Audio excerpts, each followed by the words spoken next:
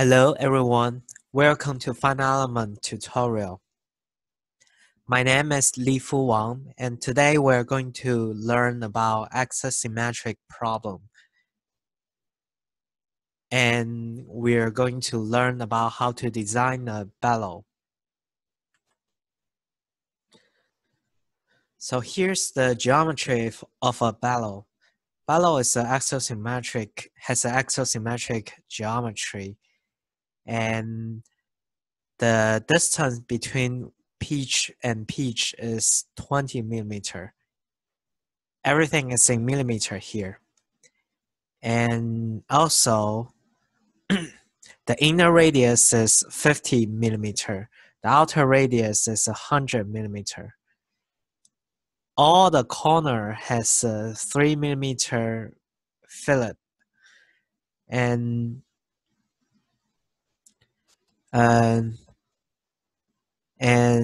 besides, you have a 20 millimeter for the inlet and outlet of the bellow. So the bellow is under an internal pressure of 5 kilopascal. And the material is polyethylene, which is has an elastic modulus 100 megapascal. Poisson's ratio 0.35, and the yielding strength is 5 megapascal. Boundary condition we are going to use is for the top surface, we fix the bellow. And for the bottom surface, we apply a prescribed displacement 25.4 millimeter, which is 1 inch. So before we actually went through the abacus GUI, we can go through some details when we apply the model. First is there's no need for plasticity analysis. We can use only elastic constants and make sure the maximum von Mises stress is smaller than the yielding strength. It's up to your design requirement. Sometimes you can add a safety coefficient, safety factor. And second thing is the geometrical deformation for the problem may be pretty large. So there may be internal sliding between the surface. So for that, we should apply the contact friction for it with a friction coefficient 0.15. So the third thing is we need to apply the reference point and coupled with the load. And later, what we want to see is how much load we need to apply to reach the prescribed displacement. That means to reach this prescribed displacement. And then we will compare the axisymmetric case with the real geometry. Both of them have a thickness of 1.5 millimeter. And finally, the unit we are going to use here is Newton millimeter megapascal set. Of course, you can change it to Newton meters and pascal sets. It's up to you. If you change to Newton meters pascal sets, you need to reassign your elastic modulus and recompute all your dimensions. And that's all for the problem statement. Let's see the abacus GUI. So here's the abacus GUI. First, we need to create the part. Let's do an axisymmetric problem first. Now, actually, let's do the 3D modeling first. So 3D geometry 3D deformable we want a shell for that because comparing to the dimensions, the thickness is actually 1.5 is really small. So we can use a shell element from revolution and approximate size. Notice that here is in millimeter. So approximate size, let's say, is about, this is 120. So let's do 200. Now we have our sketch plane. First, we can make our point. Let's make this point first. This point has, let's say this is x-axis, this is y-axis. So this point, the coordinate should be 50 minus 20. So 50 minus 20.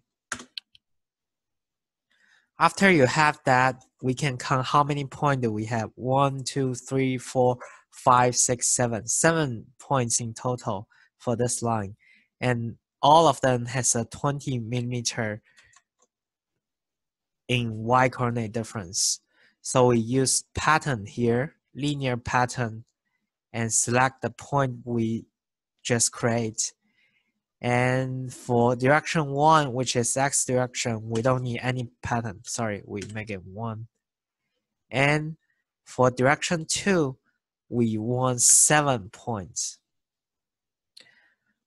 By doing that, you have all your points here. Now let's see the outer radius. Outer radius is 100, and the first point is y coordinate with 10. So it should be 110. Let's create a point. 110. Sorry, 10. Can see the point here. So again, we do the linear pattern. Since we have 1, 2, 3, 4 points, so this linear pattern should be 1, 4. After you finish that, just connect them together one by one. And now your geometry is done. So then next step is to assign the fillet. Fillet has a dimension of 3 millimeter for all the corner. So let's use the fillet here and apply the radius 3 and select all the combinations of edges.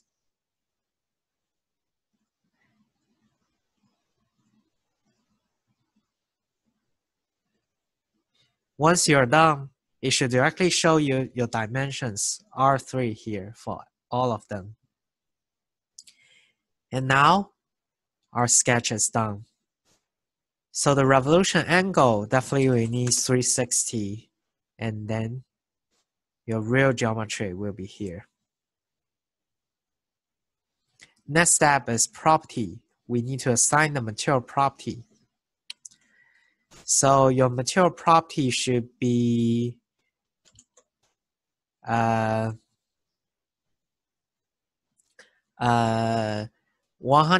in elastic modulus and 0.35 for Poisson's ratio. You don't necessarily need to assign a yielding stress for failure criterion. So let's do polyethylene and elastic isotropic Young's modulus 100. Remember our dimension set is Newton millimeter megapascal here. So it's 100 megapascal, 0.35. And then we create a section for that. PE sect.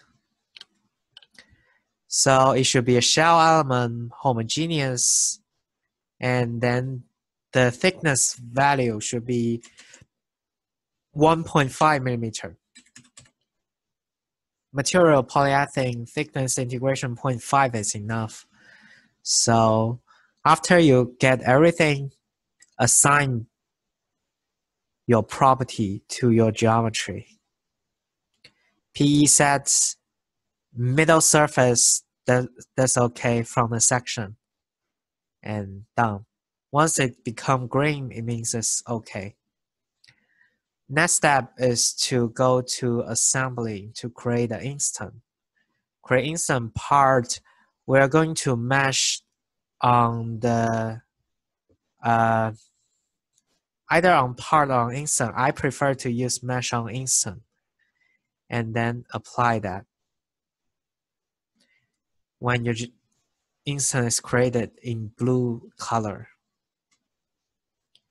And then the next step is we can start creating our step.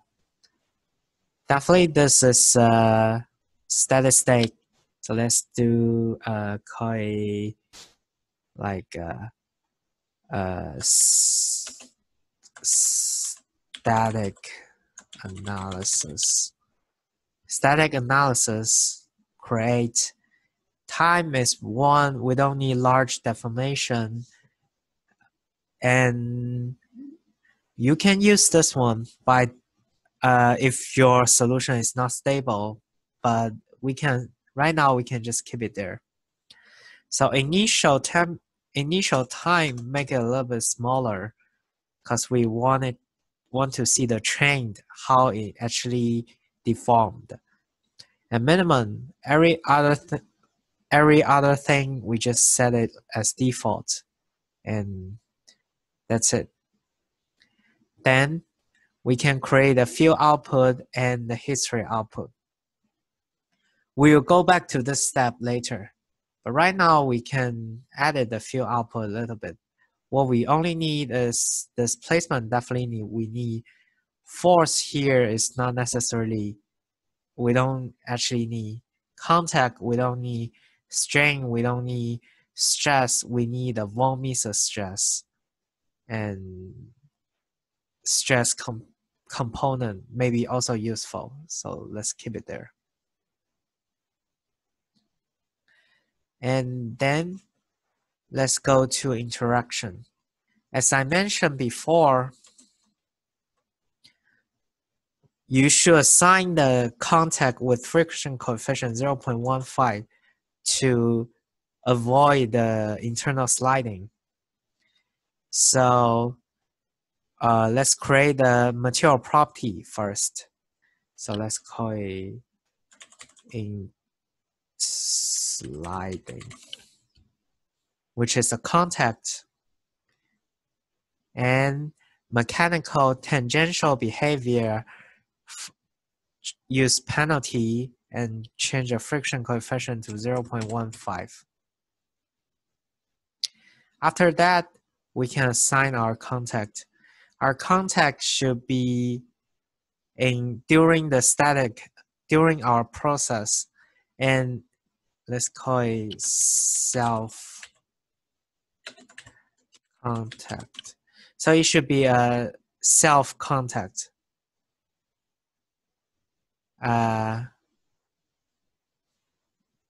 For our whole geometry, it's most likely to happen for the brown.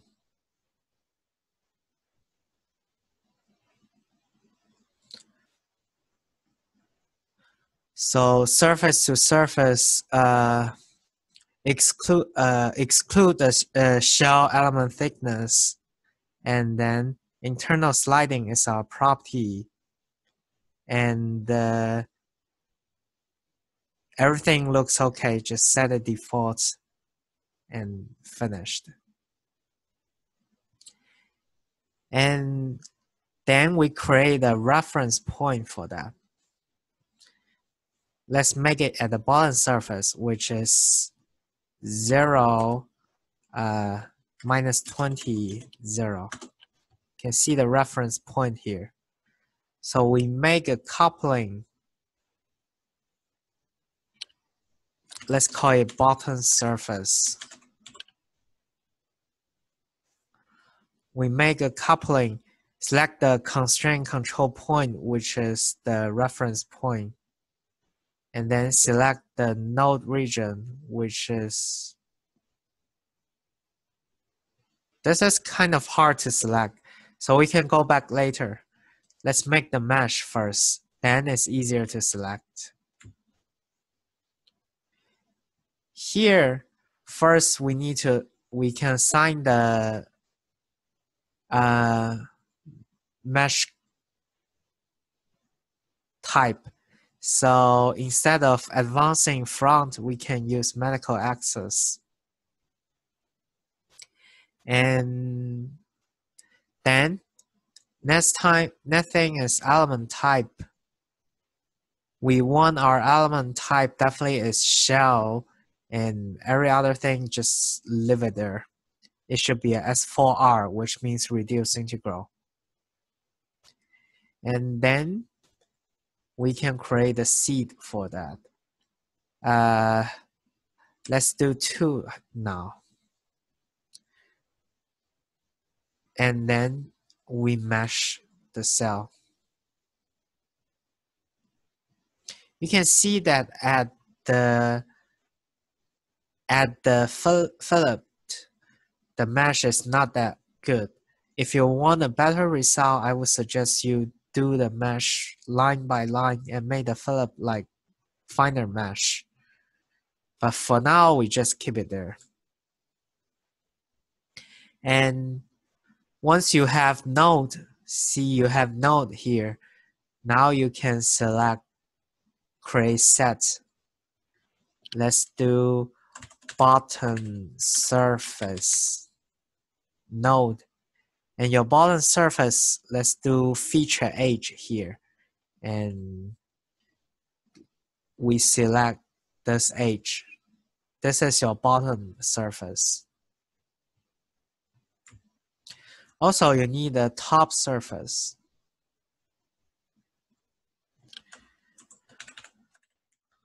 Surf. So again, select the top surface node. Make sure that it goes around and then hit done. Now you have, once you finish your mesh, we can go back to interaction. Remember before we tried to create the coupling, but it's not done. So let's redo it. Let's say bot surf coupling. So select the reference point first. And then we need to select no region, which we already have the set, which is the bot surface. And kinematic, everything, leave it there. And we don't need to adjust this one actually. So, okay. You see that all the node is connect to your reference point too. Now we can go to the load part.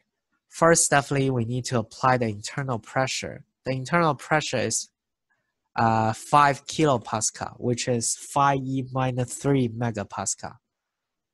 So create load pressure in internal pressure. And then select this surface, and definitely we want internal, which is saying that it's brown.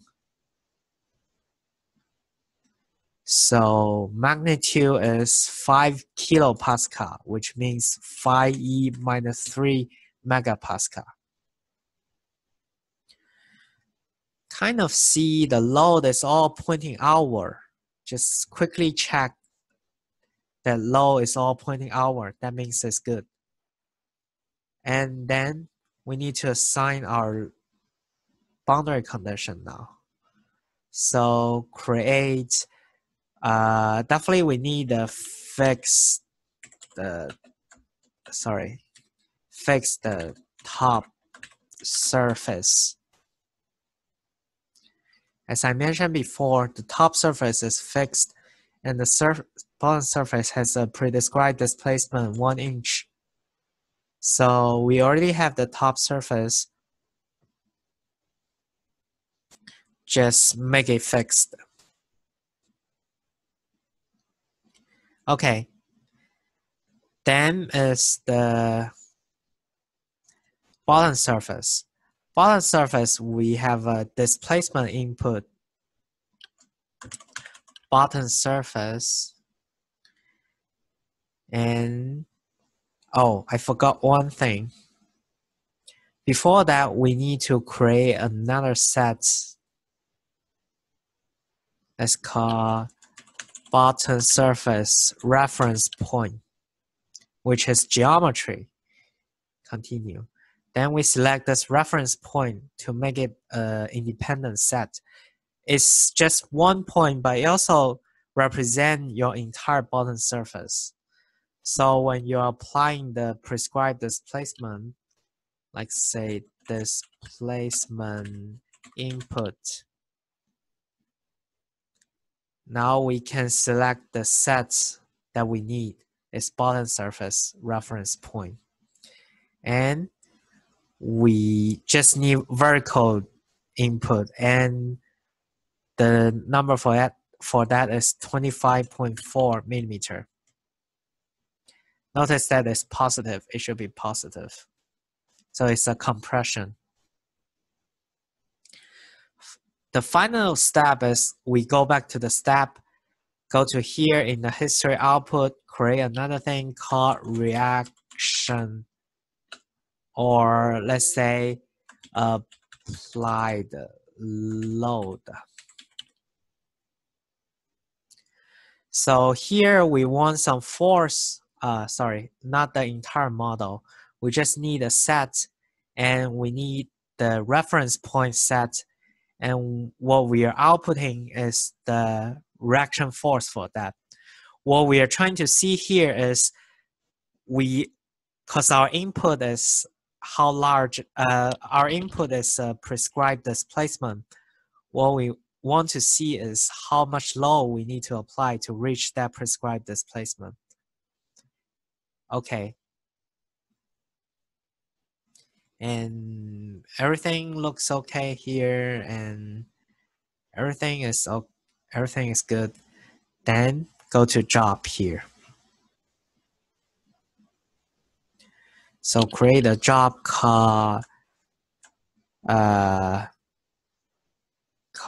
model 3D.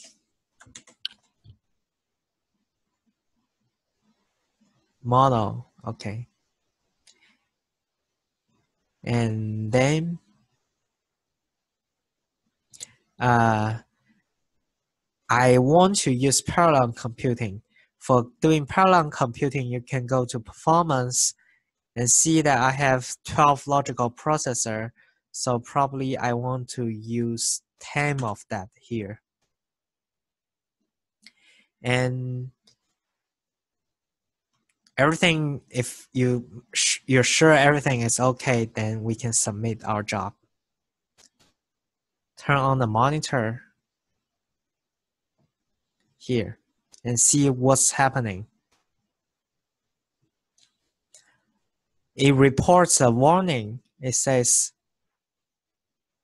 this one has a coupling and cannot include other constraint. Oh, it has a lot. First thing, let's see. First, you have a rotation degrees of freedom for kinematic coupling. That means we actually, for translation degrees of freedom, so that means we actually don't really need that one. But it doesn't matter for your result. It doesn't affect your result. That's why it only shows a warning, but not an arrow.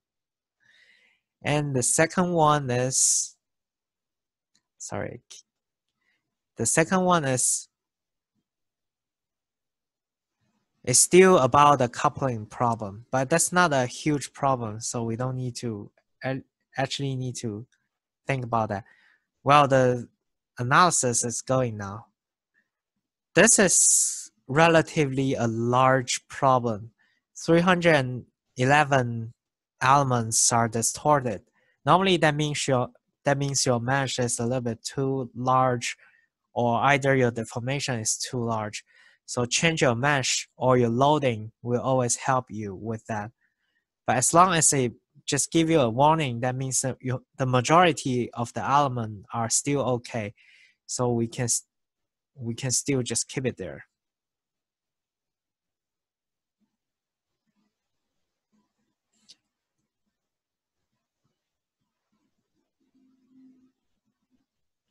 So any other thing looks not so bad. And total time reaches 1, that means it's complete. Status says complete. Here's the result we have. We can see the von Mises stress here. And we can, from the color, we can see where the stress is concentrated to. So normally the stress should be concentrated at the Philip of the design. And it's clear that at the top and bottom Philips, the stress is the highest. And the stress is 2.5. Remember that this is in megapascal. So it's 2.5 megapascal. Comparing to our strengths, we still have a factor of safety of 2, which is not too bad. But if you want to increase the design, improve the design, then probably you need to increase the Philip here. And the other thing is, because your stress concentration is at the Philip, if you want to better see where the highest stress is, it will be better if you can make the mesh finer.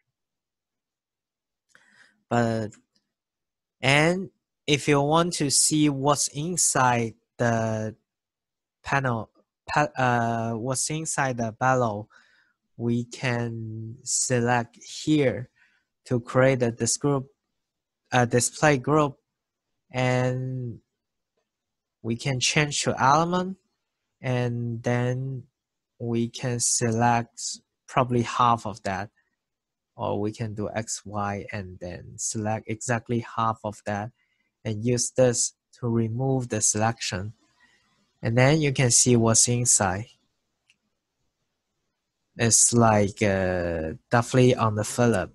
This is a shell element, so inside and outside should not have difference. Then another thing you can do is to play the animation. It's a little bit too fast. Change the speed to like some moderate speed. You can see how it's compressed and how the stress is generated. And then the last thing we can do is to output the XY data from the history output. Remember, we have a constraint on the reference to reaction force on the let me see, I think it's this one. So if we plot it, we can see how large your reaction force is to reach your prescribed displacement. And it seems like it should go to 72 or something. So then we can save as a result XY plot. Let's call it like XY1.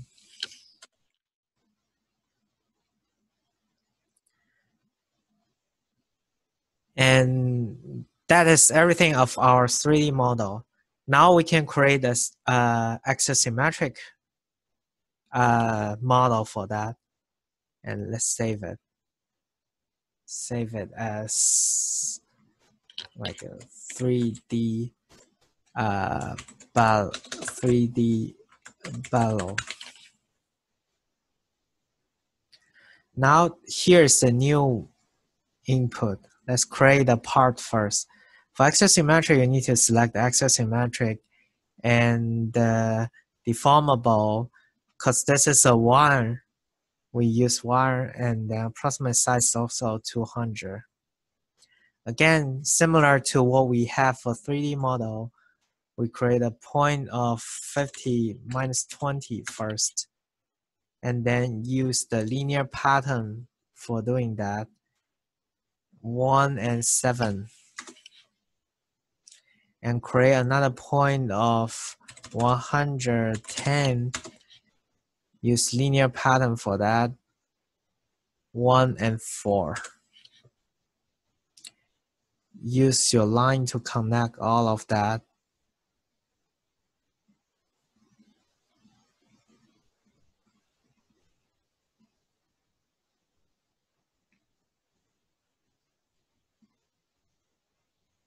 And done.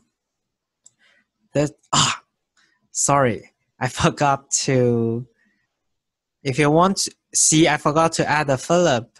So if you want to edit the sketch, you can go all the way to sketch and start editing. So what I forgot is the Philip, which is 3 millimeter from all the edges.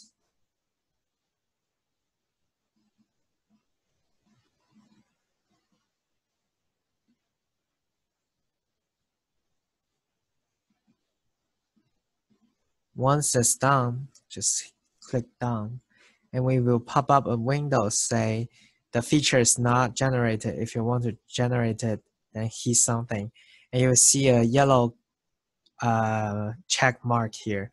So you click hit features and do regenerate, and it will show your feature. The feature look like a one here. Then it's property. Again, we create a property PE with elastic property 100 and 0.35 here. And then assign your elements. So this is PE section. Sorry, assign your section. PE sect and homogeneous shell and value 0.15. Everything is the same as previously. Then assign the section mid plane. Yeah, it turns green. And then assembly part 1 independent, yes. And then this time let's do mesh first. We still do 2, see what happens. You can see that it is very coarse, and if you directly mesh it, you will see, especially at the Phillips, you can see very coarse in interpolation. So that's not good. That may give you some error. Since the axisymmetric has way less element than your 3D model, we can always make it much finer. We do 0.5 here. Or even 0.25 here, but let's leave it 0.5. So then we remesh. We have already remeshed it. You can see that now is way better. You won't see too much change from the geometry and the mesh element. And then we go back. Once we have the mesh, now again we create the set top node, which is this one. It's a little bit hard to select. You can use by individual. Okay. And then create another one, set bottom node, and select the corresponding node. Now we can do interaction. Again, we assign material property first, which is contact friction, tangential behavior, penalty 0.15, everything is exactly the same. And and assign the interaction and see when you assign that, you see the step, we only have initial. That means we haven't created the step yet. So let's create the step yet. The step is still static, static general, and again increment, change it to 0.01 down, and history output and field output we can assign later. Field output we can directly change here. We don't need that much this time. We just need translation and rotation distance. We don't need strings. We need stress. We need misses. Okay. And now we can assign interaction. When you assign the interaction, static,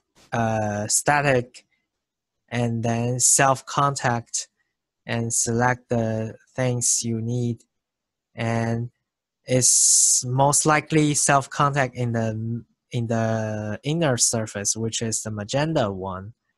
And then here is like a surface to surface, and everything just leave it as like what we should have.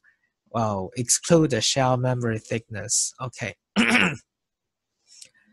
Then then is the load. To apply the load, first we create the fixed boundary condition and select the set of top. And then we create our prescribed displacement input. Select the set of bottom and only have U2, which is 25.4. Pointing up, yep. And also you have an internal pressure, which is internal pressure. So select the surface and we're going to apply internal pressure. So it's magenta and magnitude is 5e minus 3. Check again, everything is pointing in the inside of the surface, then it's okay. Now in the step, we create history output. And this time, since we only have one point, we don't actually need a reference point.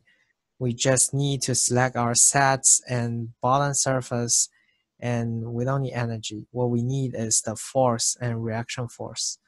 We just need reaction force. And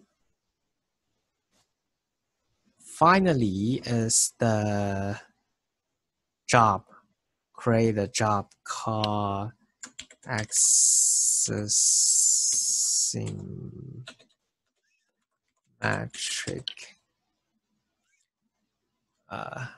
Again, memory parallelization, 10 of that, and submit. Everything is okay, then submit. Always remember to open the monitor to monitor the error message and warning message. See, is there anything not good?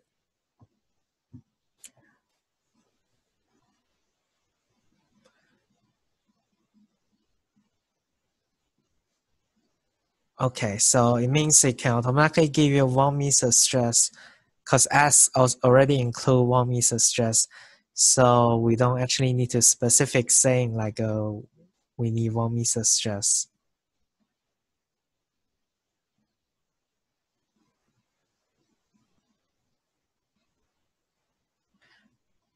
It says displacement increment contact is too large. We'll see what happened. You can see that definitely something wrong happened here. I'm sorry. I just find out what happened. Uh, when I create a section, the thickness I input is wrong. The thickness should be 1.5 millimeter instead of 0.15 millimeter. And that's why the result is the displacement is so large. We submit again, turn on the monitor.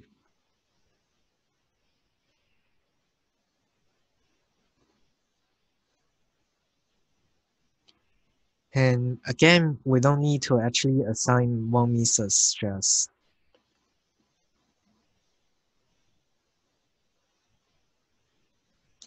And every file is here now. Now the analysis already went through. You can see the axisymmetric problem is way more efficient than the normal like 3D model.